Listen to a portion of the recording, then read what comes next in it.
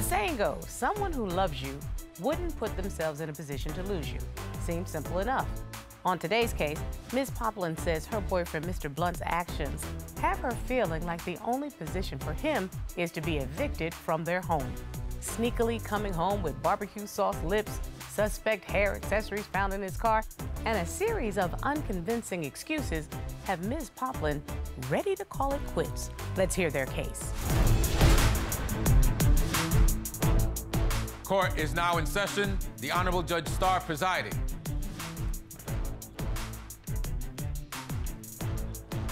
Your Honor, this is the case of Pomplin versus Blount. Thank you very much, Ms. Pomplin, Mr. Blount. Ms. Pomplin, you say that you no longer can trust Mr. Blount. His blatant disregard for your feelings have left you sour. You want to end this relationship and you want him to move out of the house. Yes, Your Honor. Mr. Blount, you say all the animosity and cheating accusations from Ms. Pomplin have taken its toll on your relationship, and your hope is to fix those issues to reestablish the connection. Yes, Your Honor. So, Ms. Pomplin, what brings us to divorce court today? Your Honor, I am here today to end my relationship with Jimmie. I am over his lying, his sneaking around, and constantly pressuring me to have babies. I want out of this relationship. I want out of the timeshare he forced me to purchase with him, and I want him out of my house. So that sounds like you are done, Ms. Pomplin. Correct. Mr. Blount, did you hear what Ms. Pomplin said? I did. And what say you, sir? Well, personally, I thought things were going great up until maybe about a year ago. I know she still loves me, and I love her. And like I said, we work well together, but she has some issues that we don't communicate as well as we should about. But the issues that she thinks that we have, we don't actually have.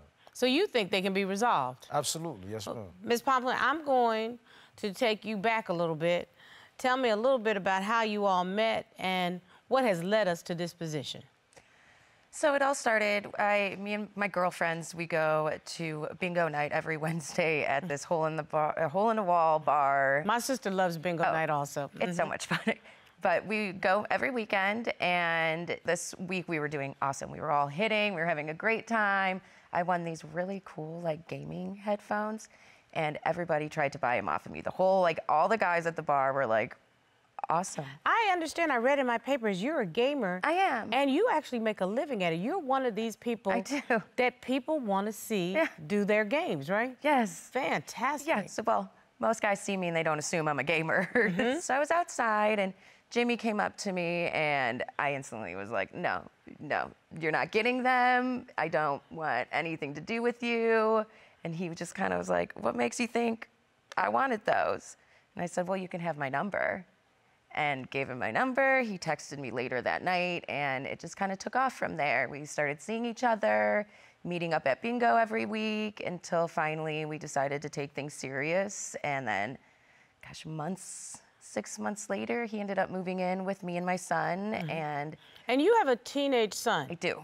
How old is he now? He's 17. So is he a rising senior, meaning he'll be senior next year? Yeah. So something tells me you're looking forward to the time when he is a rising freshman going to a college. Yes. Somewhere outside of your house. Right. Okay? Because it'll be time for you to hang up the mommy shoes, correct? But Mr. Blount? Yes, ma'am. Something tells me you want a little bit of a different relationship. Is that right? Well, not just me, but my mom and her mom have been asking me a lot about, my mom especially, about grandkids. But even though I already have children, you know, it's been a while since we had a baby in the family. And they kind of got baby fever. My sisters are having babies kind of recently. So she was asking me, you know, and me and Ashley talked about this, but Ms. Pomplin is shaking her head like not happening. No, he knew from day one that I did not want anymore. That is not the truth, Your Honor. When we first met, she did not say that. We even talked about baby names, what our child would look like together, all that type of stuff. Ashley, that was all just speculation. Like, oh yeah, we'd have a cute baby, but he knew I did not want a baby. My son is about to be 18. I had him when I was 17. I spent my whole life being a mom, and I love it, but I don't want to start over again, and he's known that. And so for you, the store is closed. Yeah. On that.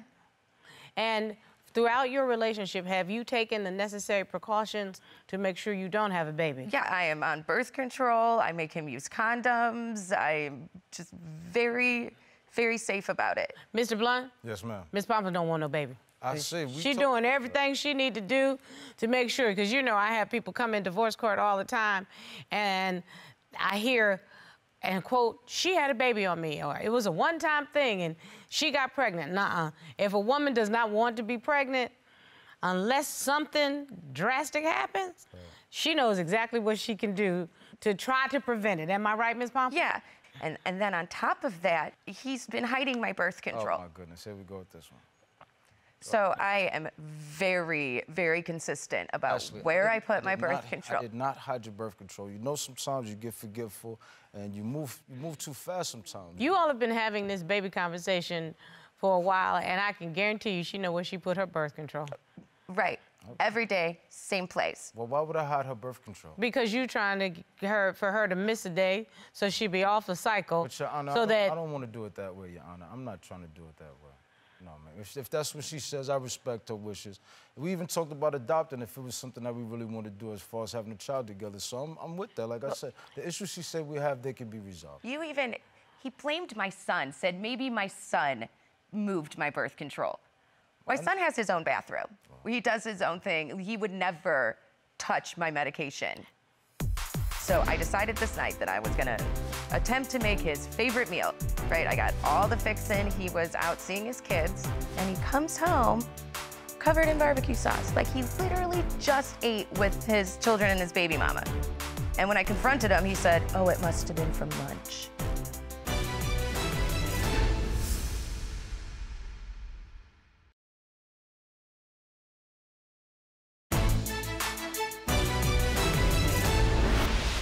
So it's very clear that this is something that we are not going to ever be on the same page No, about. 2 weeks later, it was right back where I usually put it. And I took him and put him somewhere, right? No. How did they show back up? Because you knew you didn't move it. Right. I knew I didn't move him. That's why I said maybe her. Okay, well, the birth control fairies came in and they moved the birth control. Right. And then they came back, just like the tooth fairy, and they put them back. And all is back right with your world because you still don't want a baby. No, no. Okay. So like he said about the adoption, he's right. I have said that because I don't want a baby, I don't want to start over. But I said that I would be open to adopting older children, fostering older children, or something like that. And like I would be okay with that if he got a vasectomy. No, I did not. We had this conversation, but I never agreed to get a vasectomy, Ashley. You know I did not. Sounds He good. already has Right, 8 sounds kids, good. so we don't need any more to begin with. You have 8 children? Yeah, I'm trying to hit 10, miss. Ooh. Man. You ready? I mean, are you Jeff Bezos? You got that kind of money? Because I'm going to tell I'm you, on my kids way. cost a lot. Right. I'm hoping to get there. But I love children, and I love Ashley, though, and that's something that, you know, we did talk about it, you know, a few times about sharing that as, you know, a couple and maybe starting our own families. So this is not going to ever be a meeting of the minds, as we like to say in court? No. Nope. Probably. So baby ixnay on the AB bay, it's not going to happen. Yeah, no. So, Ms. Pomplin, knowing that, you still say there's some sneakiness going on. I want to have a real example because Mr. Blount says these are issues that can be resolved. Okay, so I love to cook, but I'm probably not the greatest cook, and he always talks smack about my cooking. So I decided this night that I was gonna attempt to make his favorite meal, right? I got all the fixin'. He was out seeing his kids and spending the day. He knew that I was doing this for him, and he comes home covered in barbecue sauce. Like he literally just ate with his children and his baby mama. And when I confronted him, he said, "Oh, it must have been from lunch." Well, who walks around with barbecue sauce? Oh, See, that's what I'm freaking saying. day. Honestly, that doesn't even make sense. Just don't let her fool you because she's pretty and she's short and she's convincing. Don't let her try to convince you. But wait a minute. The whole issue is not how much barbecue sauce you had on, but the fact on is, my face all day. I know, but here's the thing. She says you had just eaten when you knew that y'all had plans for a dinner together. So. But then he lied about it, like said he didn't eat. Well, no, Your Honor, I didn't eat because it was a function for one of my children. My kid's mom had cooked, and I tasted some of the food, but I didn't eat because it was good. It smelled great. It was grilled food. I love grilled food, but I didn't eat. But why not just tell the truth? Why not say it was, what you just said was very reasonable. It was a function for my child, and my son's mom cooked, so I had something to eat. But that doesn't mean I'm not hungry, babe, and we can sit down and have it. You can say that. Bit. But why would y'all avoid that communication? Excuse me, Your Honor, she didn't even know if I ate because when I came home, the plate that she made was just in the microwave, and I even tried to talk Because you were late. The food was cooked and was getting cold. So it just sounds like you all are really having a lack of communication. Where is that coming from, Ms. Pomplin? Not me, because I talk and tell him how I feel all the time. It's the, when I tell him something's wrong, it's, oh, no, you're wrong. I'm fine. Like, you're overreacting. I don't want to talk about this. We're done. Like, the amount of times that he just walks away from me having a problem, there is no communication. One of my girlfriends has a friend that has a lie detector test. I did not. Yes, you did. You agreed to it. Oh, no, wait, he said, sounds good. Sounds good. Why do you need a lie detector test in a relationship?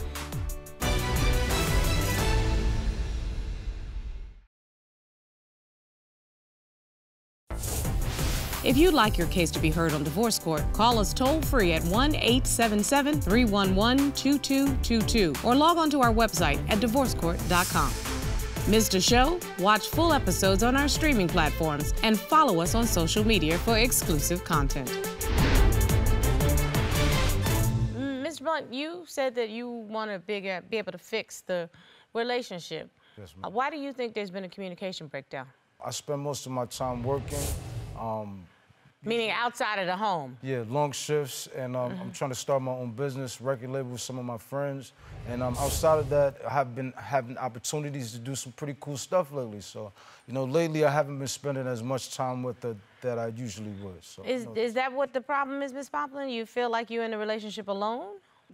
Yeah, well, and like he says, he does work a lot, but it's to the point where I feel like he's not just working. You think he's cheating? Oh, yeah, definitely, because he'll be gone for hours. He usually gets off at 5. He won't roll in until like 8 or 9. So one day he got home late, and he was like in the bathroom taking a shower, and I just had this like feeling. Okay, spidey sense. Right, a little spidey sense. So I went into his car and was putzing around and found a bright pink hair scrunchie. Now, never in my life would I wear a pink hair scrunchie. So you do know I have children, though, right? And some of my children are daughters. You know that, right? Sometimes I take them to school. Hair gets done in the car. You know, regular dad stuff. You know, I'm a father. So I'm concerned, Ms. Pomplin. What makes you not trust him? What has happened? It's just a lot of the not answering go. So he went on vacation. He started this whole like 4-wheeling club with a bunch of guys, and at first it started fun. Like, I was excited for him to actually have a hobby and like go out with some guys. You know, they would go on little vacations, out mudding, doing, you know, their guy thing. It was great. Until one time they went out and they were just like renting hotel rooms. They had 2 rooms between like the 4 of them. They each split it or whatever. And I'm just kind of like putzing around in bed one night, and I get this email from the timeshare thanking me for using points. Okay. And I was like, what? So his excuse was he got into a fight with one of his friends and wanted to get his own room. But why wouldn't you just go stay in the other room? You guys have 2 rooms, switch with one of the guys from that room. It's not that hard. Why use the points? Like, it just felt... It made you feel some kind of way. Like he went and got some lady to go stay in a hotel room, because there's no reason for him to spend that money when there's another room. But Ms. Pomplin, I keep going back to my original question. Something must have happened to make you not trust him, because these are the kinds of nitpicky problems that come from somebody having violated trust. Yeah. Why don't you trust him? So one of my girlfriends actually has a friend that has a lie detector test. The polygraph expert? Yes. So I thought, peace of mind, I can be able to trust him if he does this lie detector test. Few questions: have you cheated on me? Any of that, you know. Dang, Miss Pomplin, if you got to put somebody on the box to be in a relationship, because that's what we used to call it as a prosecutor, put you on the box, That's a real lack of trust. Did he take the lie detector test? No, he agreed to it, right? He agreed to it. I paid the $700. I did not yes, agree to you this. did. You agreed to it. Oh, no, wait. He said, sounds good. Sounds good. Why do you need a lie detector test Right, in a the first place, relationship? right. No. This is not a murder trial. No, it's not. We are in a relationship, okay? Let's just cut to the chase, because these are the times where you ask really hard questions. Do you want to be in this relationship, or are you over it? I'm over it. I'm done. That's really what the issue is. These little nitpicky things is really her way of saying, I don't want to put any more effort into this relationship. I get it. Mr. Blount, that's what this is about. Yes, ma'am. So you all need to figure out how to, as Gwyneth Paltrow says, consciously uncouple. Yeah, well, it's Okay. going to be hard with the timeshare because I can't afford to get out of that timeshare. It was his idea. I'm paying every month, and he stopped paying the monthly ones about 3 months ago. I've been having to pay all Mr. Blount, now $250. why are you not following through with an agreement that you all made, a legally binding financial agreement? Now, that's not right. That's true. Yes, Your Honor, you're absolutely correct. I have been living up to my end of the bargain up until, like she said, a few months ago, because it was just a little bit, my finances were tight. But that puts her in a bind. She also doesn't understand as well that I take care of most of the expenses for us. Plus, I help my kids' moms out a lot. I don't pay any child support, man. All the 8 children that I have. So that says something itself. You live together now? Are you both on the lease? No, he's not. Okay. Yeah, no. Mr. Blount? Yeah, no, I'm not on the lease, but, you know, if she wants me to leave, you know, if she doesn't want to be with me, you know, I respect that because before we started a relationship, we were friends. And I would rather have you as a friend than lose you altogether. So, you know, if I have to do my part, pay out the rest of the timeshare, you know, I'm not going to block you or be funny about it when I see you. But, you know, I respect those wishes, man.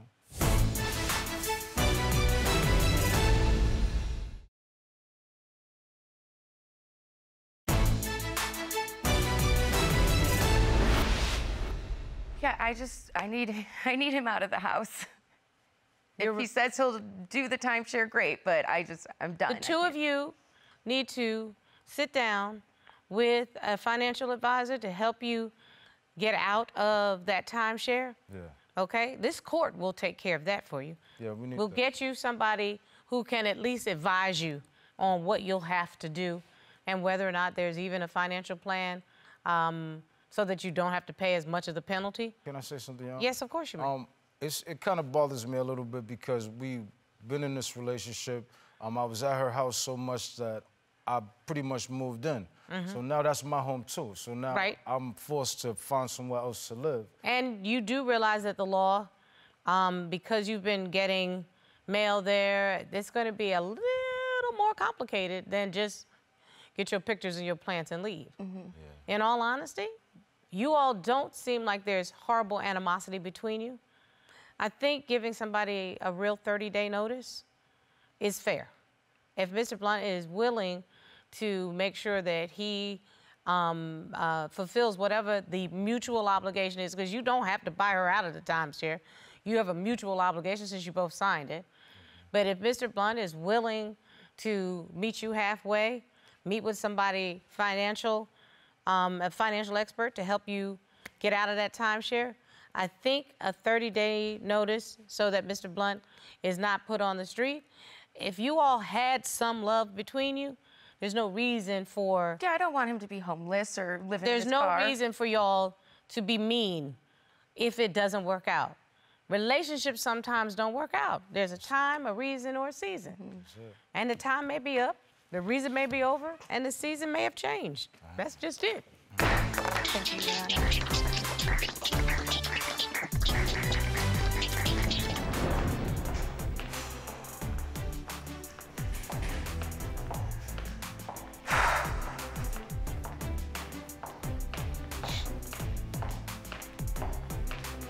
Well, that actually was a resolution to a problem. Absolutely. No need to be a judge to realize that that evidence was circumstantial. 100%. And that relationship had run its course. Right.